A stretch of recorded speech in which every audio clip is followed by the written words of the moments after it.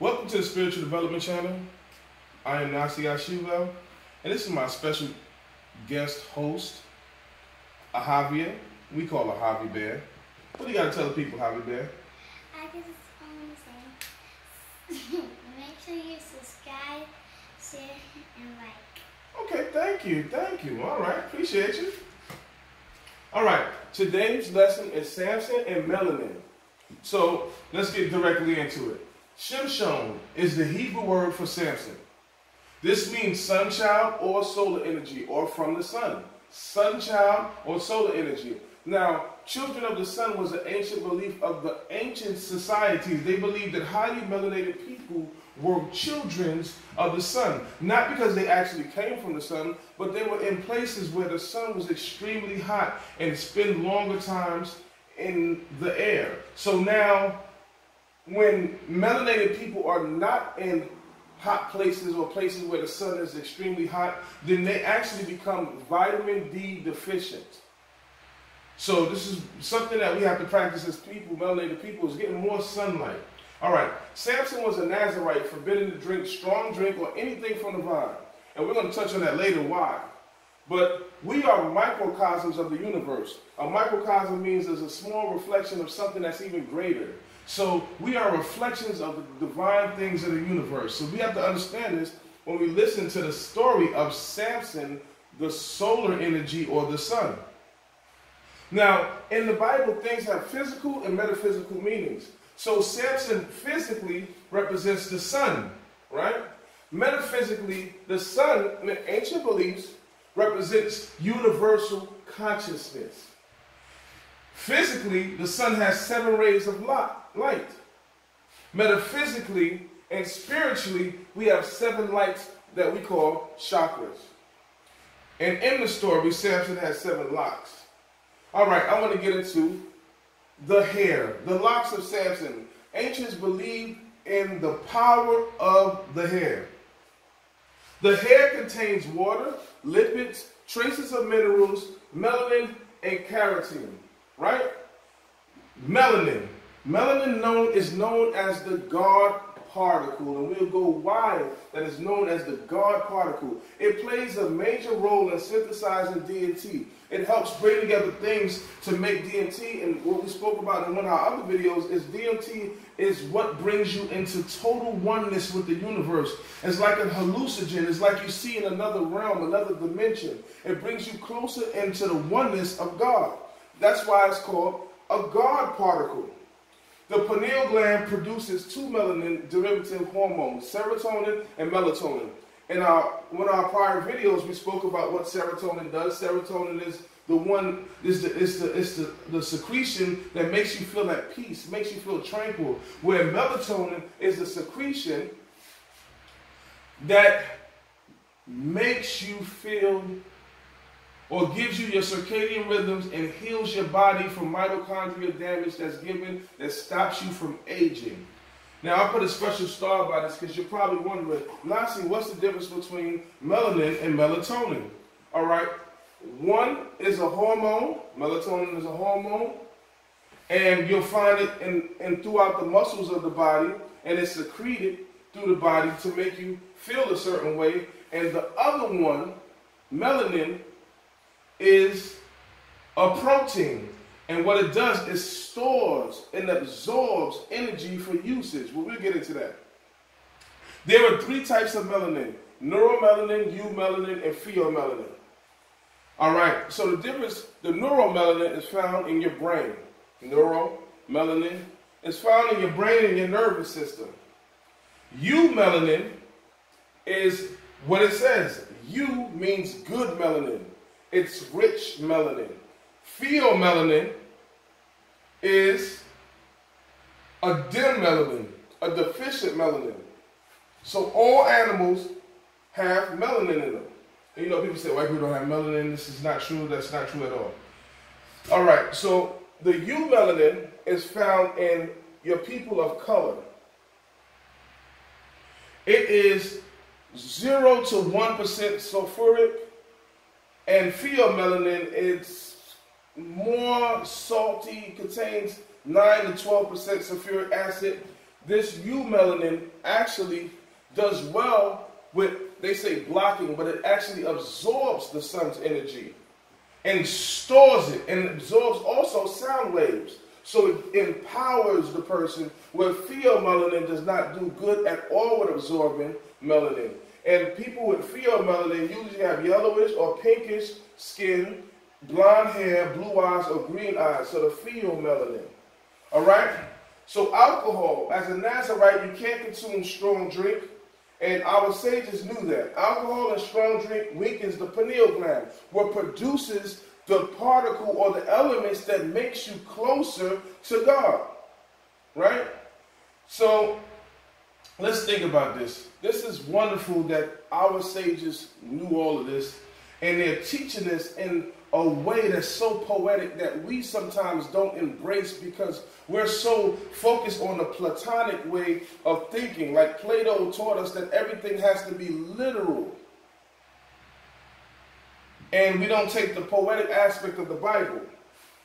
All right, now to go back with Samson representing the sun, we go into the story where he makes a riddle, and he gives a riddle, and when people discover his riddle or solve his riddle, he collects 300 foxes, tie the tails together, and send them out in the fields to burn everything up because he was angry. All right, 300 foxes. Foxes symbolizes solar flares. Flares from the sun. Rays, flares, beaming down, right? 300. It's the consciousness to let you know that God is behind or representing. God is extremely with you. He is with you.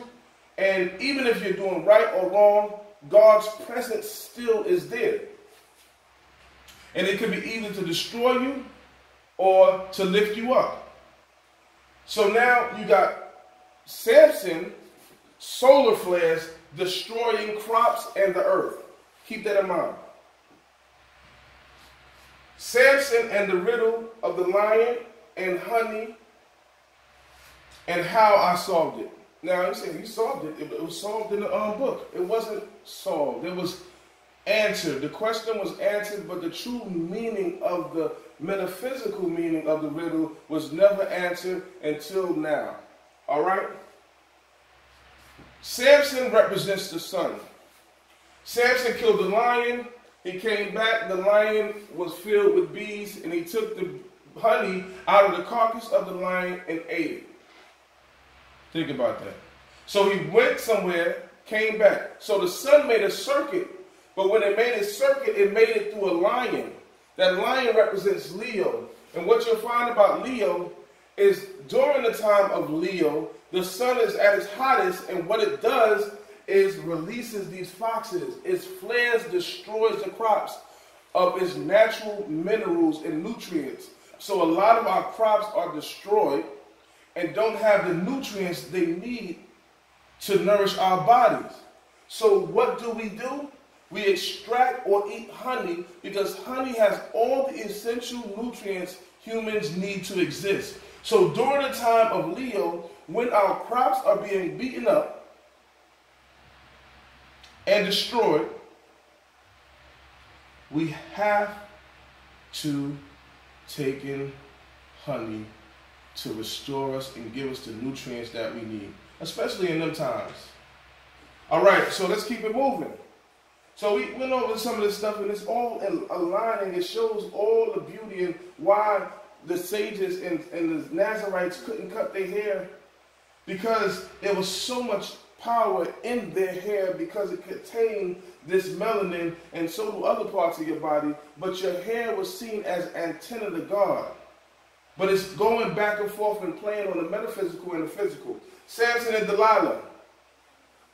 All right, Samson is sunlight, and Delilah, the Hebrew word Lila, means night.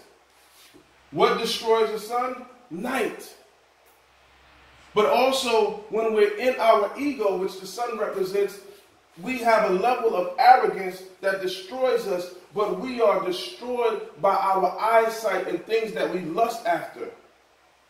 Samson becomes blind and reconnects with God.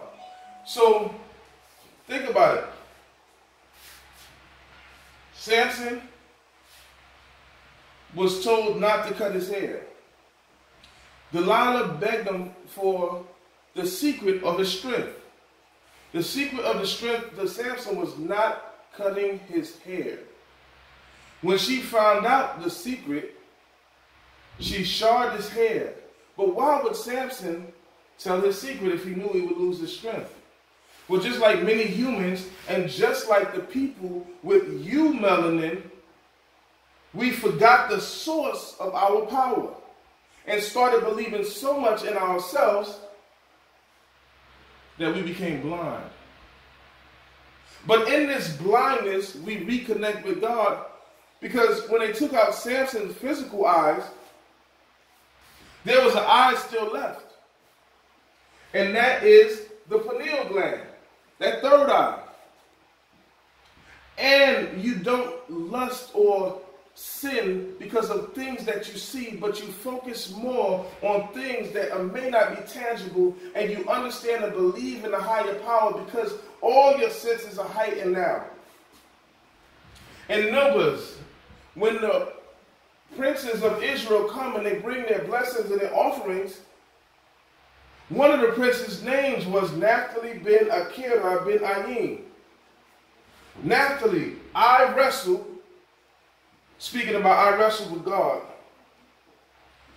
My brother is evil. So we're wrestling with God. My brother is evil, been because or from his eyes. Meaning that his sin and his struggle is coming before or from his eyes.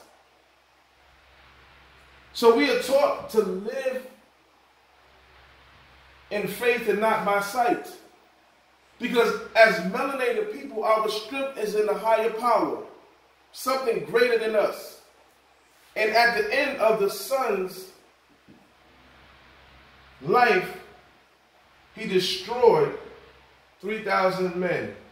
And remember, he tied 300 foxes. So 3 means mind, body, and soul. It's talking about the unity, the universal consciousness that one has. That DMT being produced, that pineal gland is working higher. So now he has universal consciousness. Everything is coming together. And since 300, the 3 represents the trinity of the mind, body, and soul. The extra numbers increase the power of it. So now it's at 300 before, and now it's completely at 3,000 because he is completely going back into the essence of God. Because we as people believed in ourselves so much that we forgot who God was, and we lost our power. We lost our consciousness, our universal consciousness.